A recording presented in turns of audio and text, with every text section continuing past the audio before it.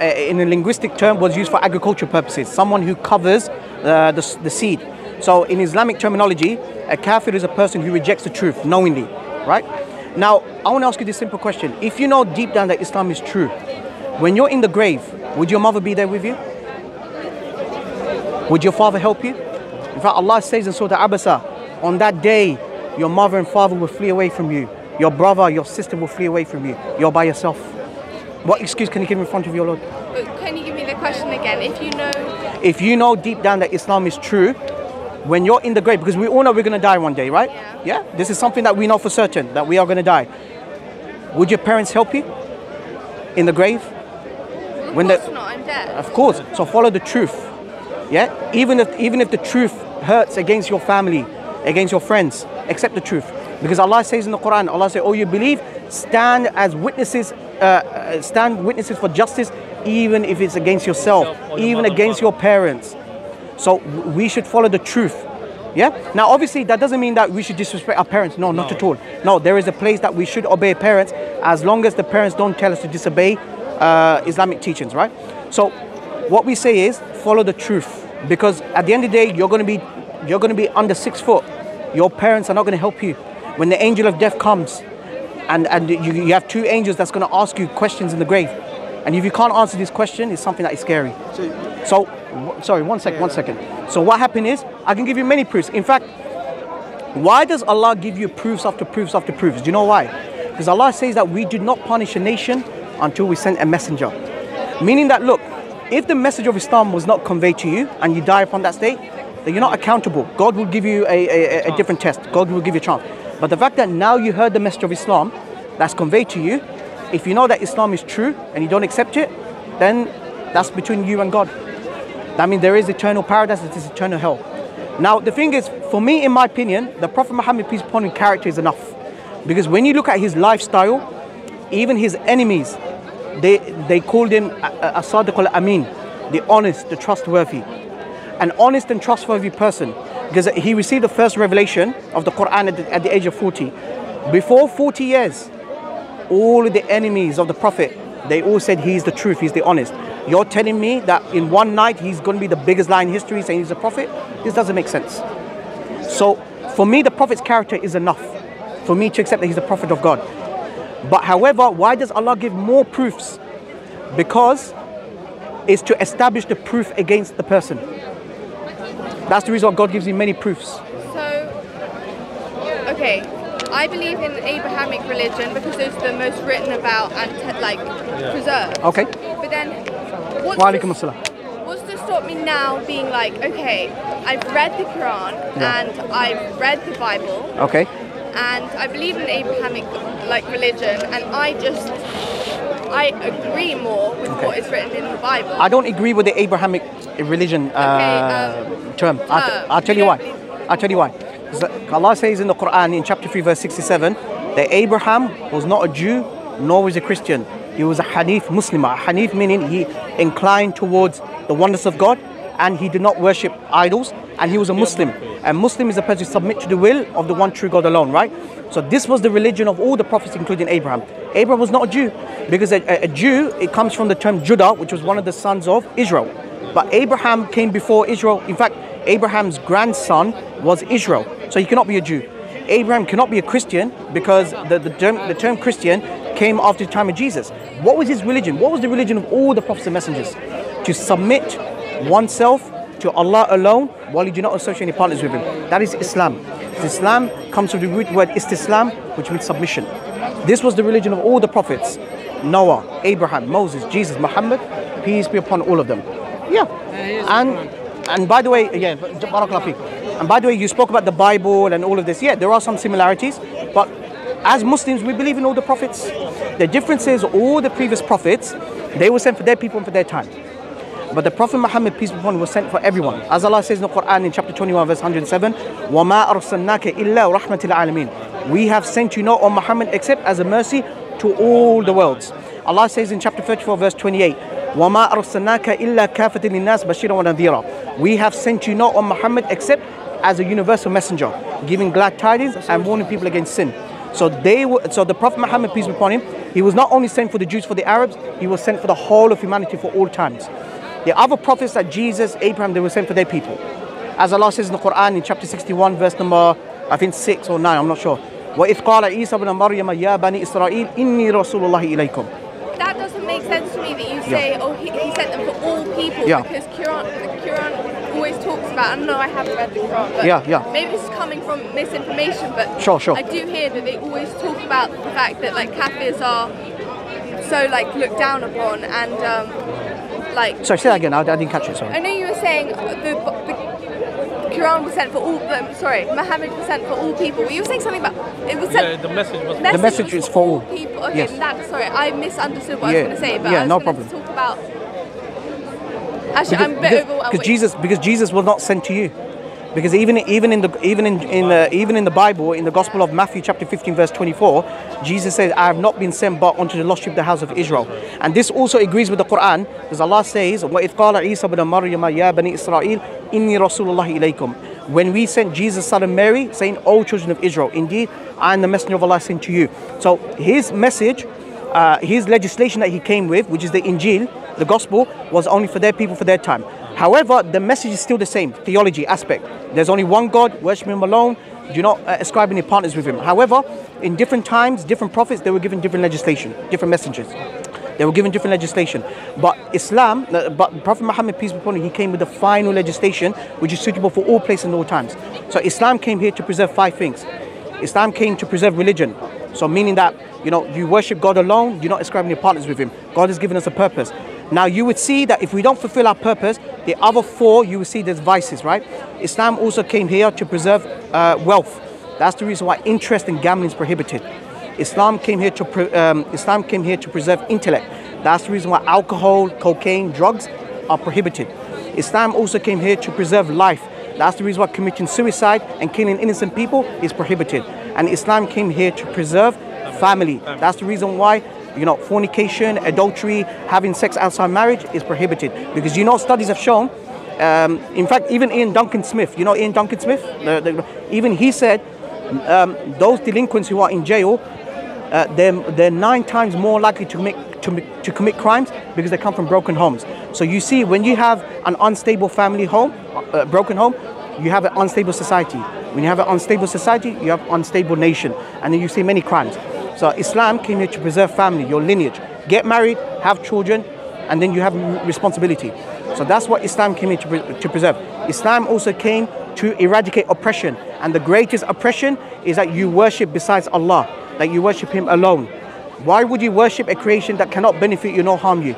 If I was to give you, like if somebody worshipped this bottle, if I drop this bottle, it's going to break. Why is He worthy to be worshipped? Why is Jesus worthy to be worshipped? Why is Muhammad worthy to be worshipped? But I think Jesus is a God though. He is. I'm talking from a Christian perspective. I'm not a Christian, but they believe in the Holy Spirit. You couldn't say. But does that make sense to you? Say oh, he's a human here. He's going to die tomorrow. But does that make sense to you that Jesus is God?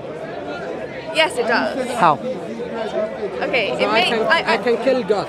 No. Think about this meaning. Think about this meaning, right?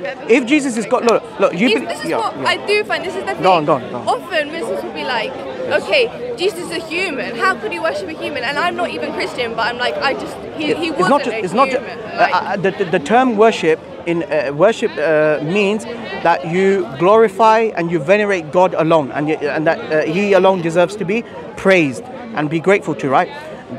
You know that God, He's perfect in all of His attributes, correct? God is all powerful. Yeah. You read God is all powerful, right? What does all powerful mean? Do you know what it means, all powerful? Well, all knowing, all powerful, but then this is didn't they say that about Jesus? No. Even Christians will tell you that God is all powerful, right? Yeah. Okay, all powerful meaning He has power over all His creation. Yeah. But according to the Christians, they believe that Jesus, who's supposed to be God, was beaten up by the Romans. How does that show that Jesus is all powerful? That means He's not God. Also, Jacob wrestling with God. Defeated. So this doesn't make sense. God is all knowing, correct? He knows the past, present, future, as well as hypothetical situations.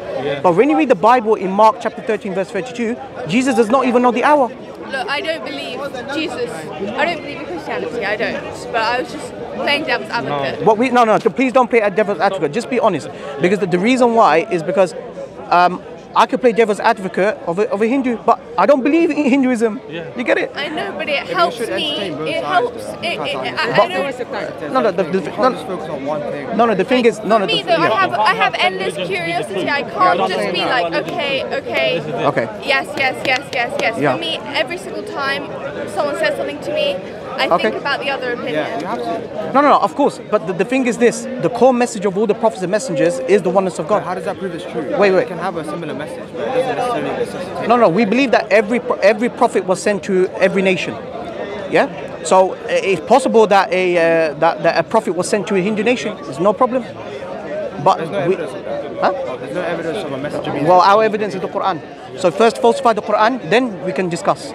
So the point is this: let's not play devil's advocate, right? Let's go by what makes sense to you.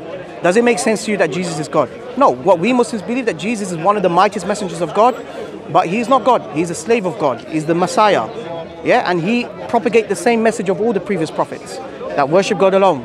You're not ascribing any partners with him. It seems like you're trying to avoid what's the most important, the most fundamental bit of the understanding is. Do you understand? Like, as Brother Rehan was saying, you've already admitted that there is only one true creator.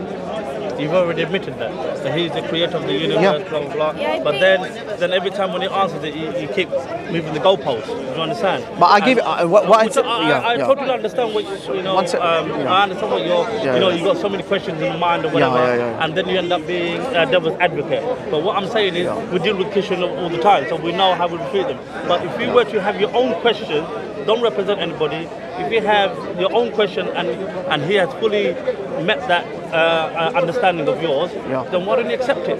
Okay, bro. The reason This one. The reason I couldn't accept it in like I'll give it a 15-minute talk is because it's so complex. Yeah, it is. And Okay. for me, it's going to take years for me to come up with You've already accepted the first half of the Shahada, which is the declaration of faith, which is La ilaha illallah, there is no God but the Almighty God. There is none worthy to be worshipped except Allah. You've already accepted that. But the other thing is the Prophet Muhammad. Sorry, my point is this, Mimi, right? What I've given you proofs of why Prophet Muhammad is the messenger of God. The thing is, it's like, you're talking about God trying to preserve the world by, making us like clean humans, by not setting us rules. Like that all makes sense to me. Because I was raised in a way, and I have a moral compass which aligns with Islam, right? Yeah, it's the fitrah, yes, natural disposition. The thing that stops me from submitting. What's stopping you? Yes, I want to know. Is I don't believe you can the idea that wait. The thing that's stopping me from submitting is the idea that God. I don't. But if Prophet Muhammad is the last and final messenger of God, then why would you not follow his teachings? If you know he's the prophet of God, whatever he prescribed for you is best for you. That's the reason. I don't. Sorry to shout. It's like By the way, there are a lot of misconceptions about women in Islam, right? I know that. There are a lot of misconceptions. In fact, let me tell you this, right? I went to Umrah. Umrah is like a minor pilgrimage in Saudi Arabia, and I went with my sister. I went with my elderly sister, and when we went to Makkah, Medina, do you know what she told me? We pray 5 times a day. So the first prayer is Fajr time, Salatul Fajr, which is before dawn. So we're talking about like 4 in the morning. And that particular night, I was really tired. So I said to my sister, look, could you go by yourself? She said, no problem. The next morning when I woke up, I told her, did you feel safe? She said, I felt so safe. Yeah. I felt so safe. And I asked her, did any men, did they look at you lost? She said, no. Why? Because Islam teaches you the ethics. Islam teaches the ethics that because Allah says in chapter 24 verse 30, tell the believing men to lower your gaze and guard your modesty. Allah also says to the women that tell the believing women to lower your gaze and guard your modesty, right? So when you see the fruits of Islam, my sister felt so safe at 4 in the morning. Would you let your mother go at 4 in the morning here? What's going to happen to her? I would say, you know, I understand modesty. I think in so many ways, like Islam does preserve women's rights. And I don't even want to go into that, like my different. But what's stopping you to become Muslim? That's what I want to know. The thing that's stopping me from becoming Muslim is I don't believe, when I imagine myself going down to pray, I find it hard to believe that I'm going into heaven where there's going to be 5 angels. But you know, I so you're talking about the aspects of the unseen. Yes, the aspects of the unseen. Right. First of all, if you accept that Prophet Muhammad is the last and final messenger of God, then rationally speaking, whatever he's saying and whatever he's been taught by God is true, correct? Logically speaking, right? Yeah. Okay. And hell is true, then paradise is true, right? That's the whole point.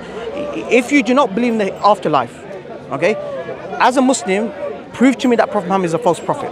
Prove to me he's a false prophet. Then I'll leave Islam. Then I will not believe in the hereafter anymore. But the fact that I've given you so many proofs, the Quran is the living miracle, nobody's met the challenge, the fact that you will not find a single contradiction. Sorry? Yeah, there's a challenge, a linguistic challenge. And I explained to you already. I'll speak to you later. Also, the Prophet Muhammad, peace be upon him, his character, his honesty, his truthfulness, this is well attested in history. In fact, we know him the most. Even Patricia Crone, who was one of the, she was a big critic of Islam. She says, we know more about Muhammad than Buddha. And even the Prophet Muhammad, peace be upon him, we even know how even he used to sleep, how he even used to have a shower. Do you know what the Prime Minister does in his home? No. Of course, I don't worship the... No, that's not no, we don't worship Muhammad, by the way. We believe he's the messenger of God. That he's the best role model. Why? Because he's the best worshipper to God. He's our role model, right? So what we say is that Prophet Muhammad, peace be upon him, he gave many prophecies. Prophecies meaning the future events, what's coming in the future. Now you know that no human beings know what's going to happen in the future unless he receives a revelation from God, because God is all-knowing. The Prophet Muhammad, peace be upon him, he said that one of the signs of the Day of Judgment is when barefooted, destitute shepherds will compete each other in constructing tall buildings. The Prophet Muhammad, peace be upon him, was referring to the Bedouin Arabs. So there's two different types of Arabs. You have the city Arabs and the Bedouin Arabs. The city Arabs was the Prophet, peace be upon him, because he lived in an environment where there was a population and there was some sort of building, He's talking about the Bedouin Arabs, those who are desert dwellers, right? They're barefooted, they're poor, they had no civilization. I want to ask you this question, Mimi. Where is the tallest building? Dubai. Now, if you watch the documentary, Abu Dhabi, 1968 documentary, you would be shocked that even in the 60s, they were poor, they were destitute. Within a single generation, they became the kings and the princes. And by the way, they were Bedouin Arabs. And by the way, even Imam Nawawi, may Allah mercy him, I think he lived in the 12th century. So this was like 1,200 years ago, right? When he read this hadith, he said that, look, this is quite astonishing that the Prophet Muhammad, peace be upon him, he's saying that the Bedouin Arabs, they're going to construct tall buildings. But because he's a prophet of God and he's telling the truth, we believe in it. Now I can show you a photo of how Dubai looked like 30 years ago. Okay, this is another thing that stops me from submitting to Islam. And by the way, I'm not coming here saying this is why I don't believe it. I'm trying to understand it. I'm trying to even come to an idea of maybe believing it. No problem. But when I look at like culture, and I know this is culture and it's not to do with religion, but I feel like there's a lot of like it's a question Arab of submission. Supremacy and no Arab supremacy. Like there's a lot of like racism within Islam where people like white supremacy. I don't think it's a thing, but people are like obsessed with Arabs. There is no racism in Islam. Sorry, one second. There is no racism in Islam. Allah says in the Quran in chapter 49 verse number 13, يا أيها الناس إن خلقناكم من ذكر وأنثى وجعلناكم شعوبا وقبائل لا تعارفوا إن أكرمه إلا أتقاكم إن الله عليم خبير. Allah says, "O mankind, we created you from a single pair of male and female, and we have made you into nation and tribe so that you may get to know each other, not that you shall despise each other. And the one who is the one who is most noble in the sight of Allah is the one who has taqwa, meaning you have God consciousness. You're being dutiful to God. So the superiority in the sight of God is not your sex, is not your gender, is not your color, is based upon and also barakallahu fi. And the Prophet Muhammad, peace be upon him, said in his final sermon that no Arab is superior over a non-Arab, neither a non-Arab is superior over an Arab. A white person is not superior over a black person, neither a black person is superior over a white person, but their piety, and that's only known by God, right? So there is no racism in Islam. In fact, Islam is the only religion that is anti-racism. Other religions are non-racist, meaning that they didn't comment anything about racism. Islam is the only religion that's against racism. So this is the beauty about Islam. When you go to Hajj, when you go to the final, have you seen the Hajj, the pilgrimage? There has been, like, there are quotes in the Quran which are racist.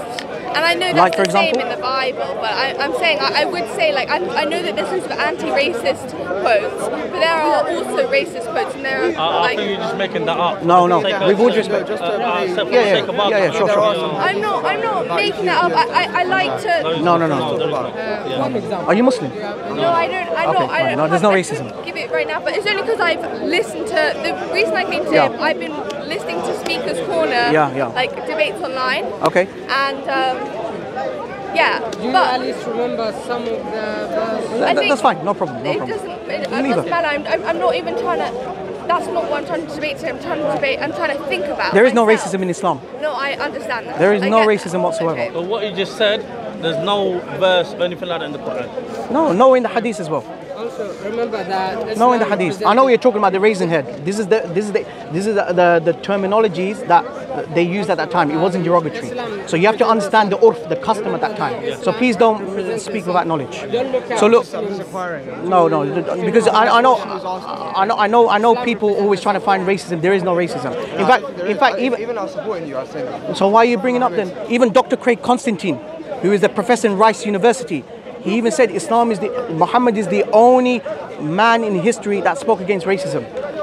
Okay, Jesus did not. As well. Yeah, exactly. So would you say Exactly. most of so the two things, I was like the submission, but that's something I think I could maybe get over. Okay, but then the second thing okay, is fine, the fine. culture, and I know that culture is to do with religion, but Yes. there is a culture that I think half of the culture is beautiful and wonderful, but half of the culture is like women are heavily critiqued, like just critiqued by other Based on girls. what? Based on what? Just like critiqued on I knew mistakes. that was coming up. Yeah, I know. On mistakes that they make, and it's not. I know that people want the best for them. They're asking them, sister, can you like do what's best? But I think that's difficult. Sometimes you get called like, you get told that you're just like women are heavily critiqued. The culture nothing to do with Islam? Have you ever spoken? That would be hard for me to go into that culture. Have you ever spoke to a Muslim woman? Yeah, I have. That was lovely. That was like wonderful people. Did they say that Islam? And by the way, I don't think Islam oppresses them. I never In fact, didn't say look, that. let me give you studies as well. Let me give you studies. The majority of the reverts are women, not men. I know, like 80%. Yeah, in fact, in Swansea University, they say 6 out of 10. I think that's increased now. So if Islam oppresses women, why are European women accepting Islam? I didn't say that it did. So what's stopping you to become Muslim?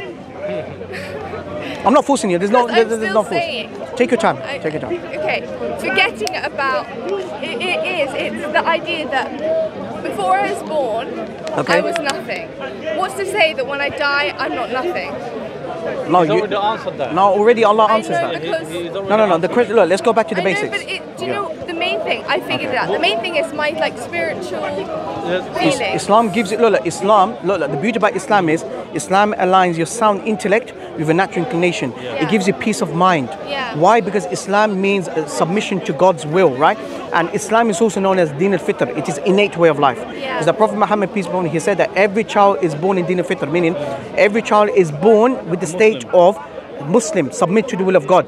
But his parents make him a Jew or a Christian or fire worshipper.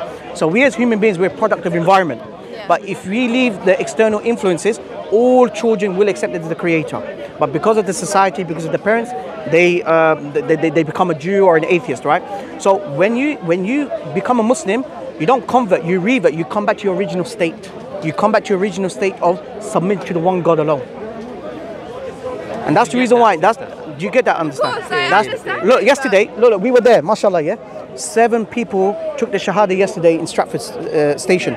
What was their feeling? The feeling was... They felt like, wow, something like, it lifted off the burden. All the burdens off, right?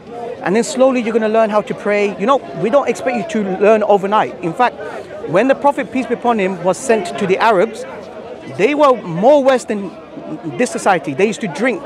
They used to prostitute. They used to womanize. They used to bury the female infants alive, right? Yeah. They used to drink alcohol. But the Prophet, peace be upon him, what was his da'wah? What was his call? Focusing on the oneness of God. Strengthen your faith. You know, you have the afterlife to prepare. Then slowly all of your habits will go away. Because when the Prophet, peace be upon him, when he conveyed the message of Islam, the first thing, he did not prohibit alcohol first time. What he did, he focused his da'wah, he's calling people to worshipping God alone. Don't worship idols, don't worship creation, worship God alone. Then slowly, as your faith gets strengthened, it was so easy for them to leave alcohol. And that's when Allah gives the final commandment in chapter 5 verse 19 that intoxicants is prohibited. So when you become a Muslim, you know, you don't become like, nobody's perfect. You're on your own journey. Like, I'm not, like, the rules of Islam, like, I feel like I already followed them, just like, I don't even mean to, I just didn't grow up in a drinking house. Do you know what's amazing? Do you know what's amazing? You know, the Prophet Muhammad, peace be upon him, he said, I was sent to perfect good manners. So, good character, right? He came here to perfect good manners. Yeah. But we as Muslims believe that we do have some moral compass. That we do have some kindness, some mercy, right? But when you become a Muslim, you become a better person. Yeah? I don't know, do you have parents? Yeah? Okay. So before you were a Muslim, you may be good to your parents. When you become a Muslim, you have to be a better daughter. You have to respect them even more. In fact, the Prophet said that paradise lies beneath the feet of your mothers. When you become a wife, you become a better wife. When a person becomes a Muslim as a man, he has to be a good husband. Because the Prophet, peace be upon him, the best of you are those who are best to his wife, and I'm the best to my wives. So Islam is a complete way of life. It teaches you even the basic stuff, how to clean yourself. You know, making sure that there's no urine on your clothes. This is the purity about Islam. It's not just going to the mosque 5 times a day like a ritual. It's a complete way of life. I think what you're saying has influenced me today. No problem. I feel No problem. Read this. I will. And I Read the will. Quran, yeah. Okay. And I want to thank you for talking to me today. No problem, it's a pleasure speaking to you. It's a pleasure speaking to you.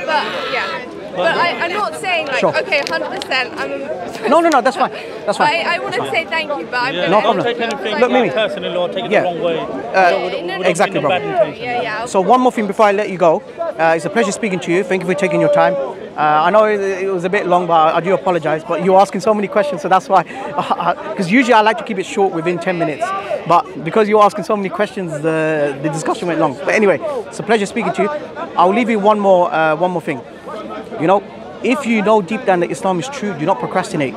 Because how many people left their homes and they don't come back?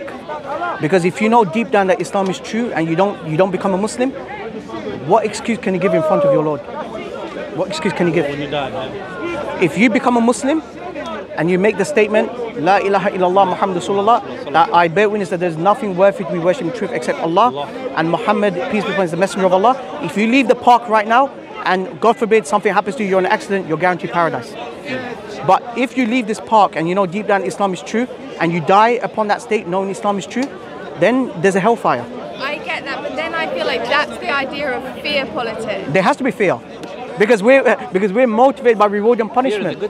Fear is a good thing. I get that, but that wouldn't be the reason that I went into No, that's fine. religion because I'm like. No, that's not my point. I'm In fact, as Muslims, we should have hope, love, and fear in God. Yeah, and so I not get- just yeah. not just fear, because there's the extreme sect they believe in that. Read Quran with your Yeah, heart. read the Quran. Yes, Yeah. yeah. When you go to Quran, do not try to find mistakes. Yeah. Try to find guidance. Yeah, exactly. Because Ask Allah to guide you. Allah says, the way you come to me, that's the way I am. Yeah. Because people go and say, oh, let me prove What I would say to Quran you is wrong. what I would say to you is, No, yeah, go on. I know. Yeah. I know. No, it's an advice. Yeah. What I would say Yeah. to you, Mimi, right? It's only Allah who guides whom He wills. We cannot force you.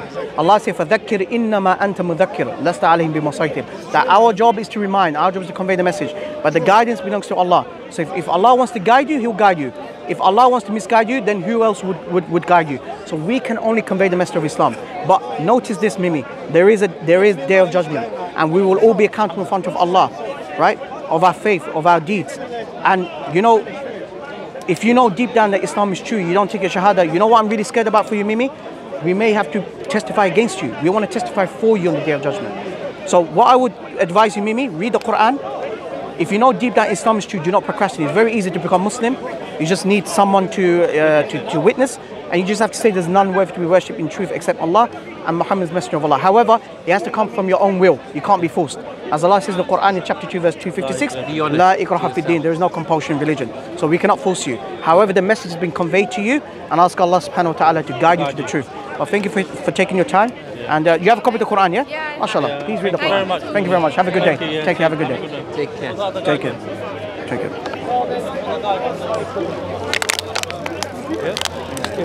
Thank you.